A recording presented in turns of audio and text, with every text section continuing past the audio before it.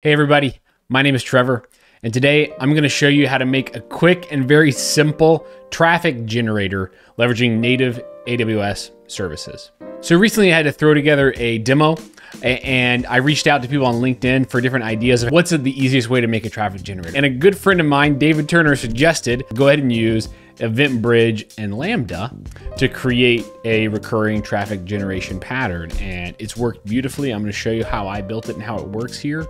I think this would be great if you're looking to build a traffic generator for like a demo or some type of test that you're doing in your environment, or if you just want to understand more about serverless patterns and event-driven architectures. This is about as simple of a use case as you can deliver leveraging those technologies. Also, with this method, you don't have to know much about how to code, and you don't need to manage any servers, right? You don't have to run this on your laptop. You don't have to run this on a container or on a VM in the cloud. This is fully native, running on AWS, which has its advantages. Another awesome thing about this is it's virtually free, and it's kind of fun to play with these two services. So the Lambda functions, they're all staying within my free tier. And the EventBridge trigger, technically EventBridge costs $1 per 1 million events based on what I'm reading on the AWS website. I'm having these run every minute, so it would take almost 2 years to cost $1. So is it 100% free?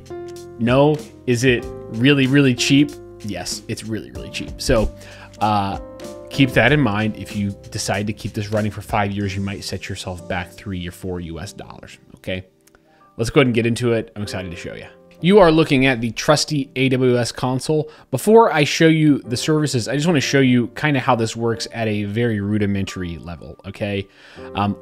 What I've set up here is leveraging EventBridge and Lambda. So basically EventBridge, you can think of it like a cloud-hosted cron job, the way I'm using it.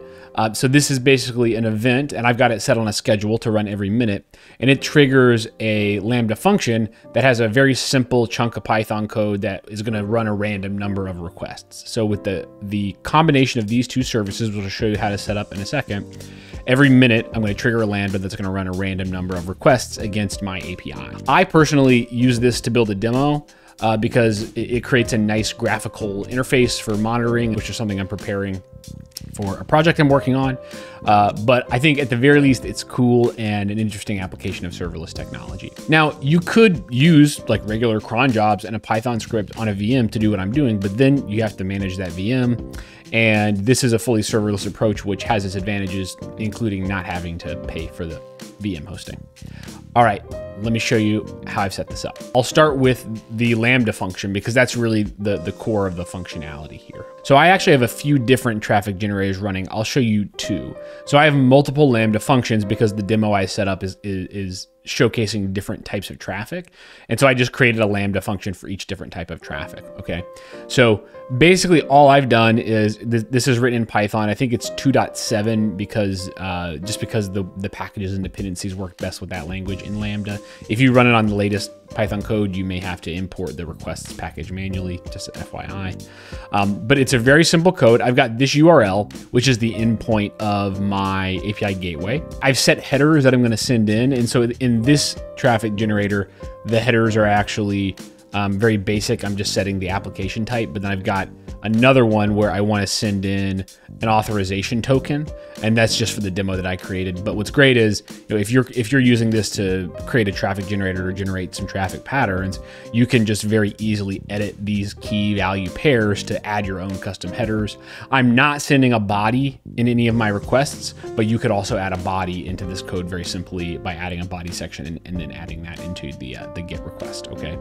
So like I said, the code is very simple.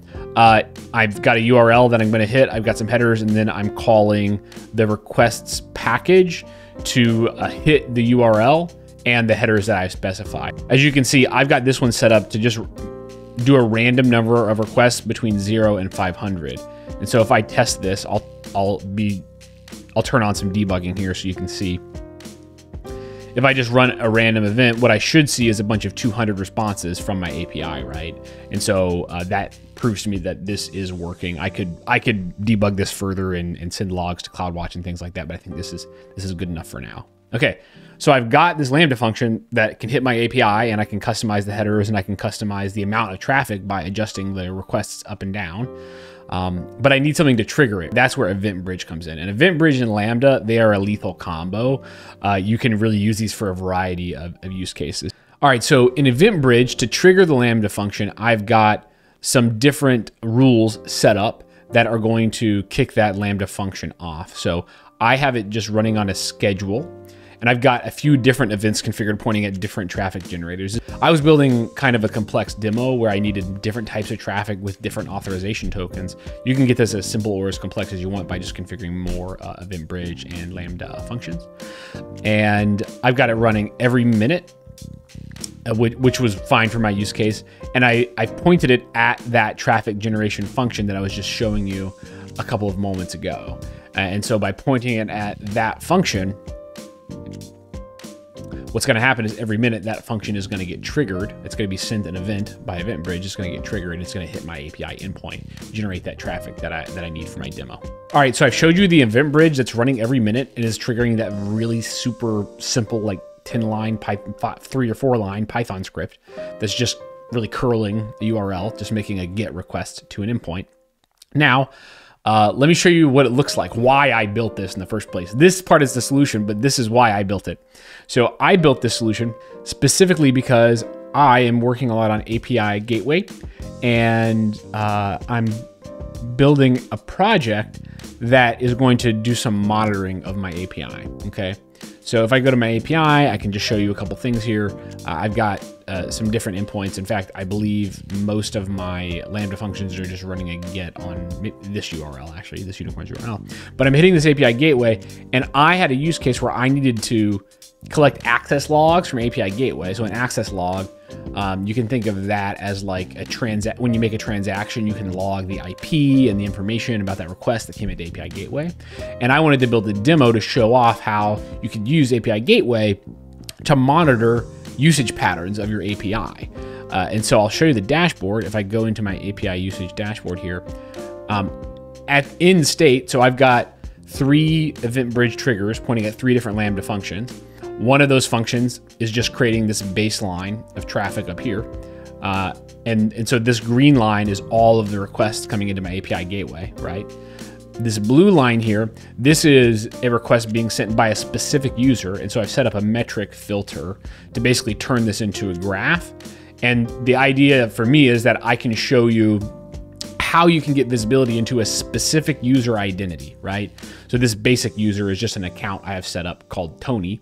And Tony, he doesn't use the API very much, right? You can see his requests are incrementing at a really low rate, but then I've got this kind of power user here that's using the API in a really heavy way. And all of this is powered by just a simple scheduled EventBridge event and a Lambda function. All right. I know this wasn't rocket science, but I hope it was useful to you. If you want to see more stuff like this, you can subscribe. Until next time, take it easy. Bye.